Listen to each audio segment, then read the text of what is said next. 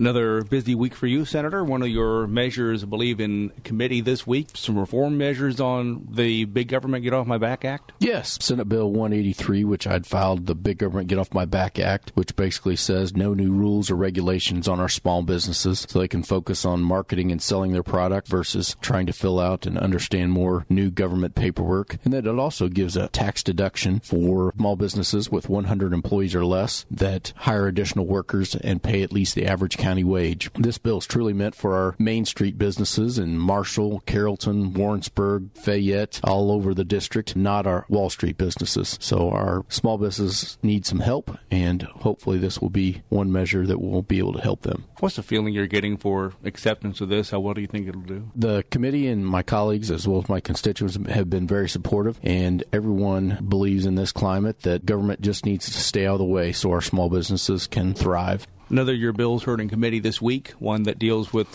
specific service dogs. Yes, my Senate Bill 335 was voted out of the Senate committee this week, 7-0. It basically adds mental health service dogs to the definition of service dog. According to the ADA, mental health service dogs are already included, and we just wanted to clear up some state statute to make sure that those people that are dealing with possible PTSD, post-traumatic stress disorder, epilepsy, schizophrenia, or any other number of mental health illnesses, their service animal would also be covered under this legislation. This is a situation where we've heard a lot about how well service dogs are helpful with veterans and a lot of people on a lot of different things and not of technology, but the understanding that the animal has of humans is quite impressive. Yes, these service dogs are very impressive, and they can tell when someone may be getting ready to have a seizure, when someone might have an anxiety or panic attack, and they can react to those. Or if someone with Alzheimer's was lost, they could take that person back to retrace their steps and take them back to their home or wherever that they came from. So these service animals are used all over in our different communities, and I think it's only appropriate that mental health service dogs have the same treatment as our other service animals, such as hearing dogs and seeing eye dogs.